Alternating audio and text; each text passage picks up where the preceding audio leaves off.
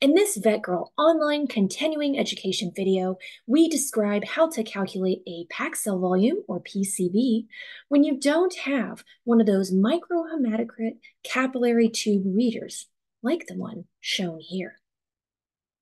Or maybe you struggled to get a blood sample and could only fill a microhematocrit tube a small amount. Once the microhematocrit tubes are processed appropriately in the centrifuge, you can still calculate the packed cell volume, or PCV, using that small sample that may not fit on that left end of that microhematocrit tube reader. Packed cell volume, or PCV, also called hematocrit, is the cellular portion of the whole sample, reflected as a percent.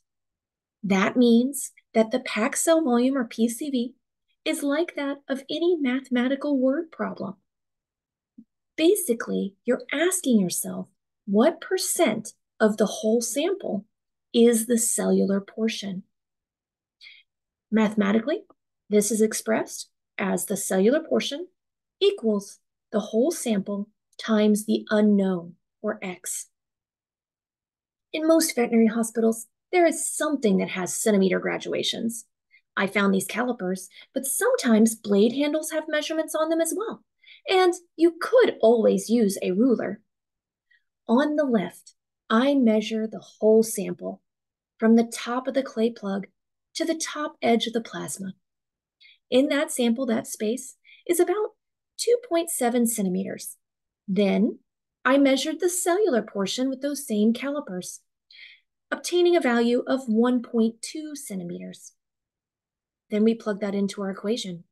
The cellular portion of 1.2 centimeters equals that whole sample of 2.7 centimeters times X.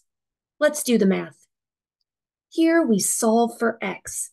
To solve for X, divide 1.2 by 2.7. X will equal 0.44. Now, to make that a percent, we need to multiply by 100.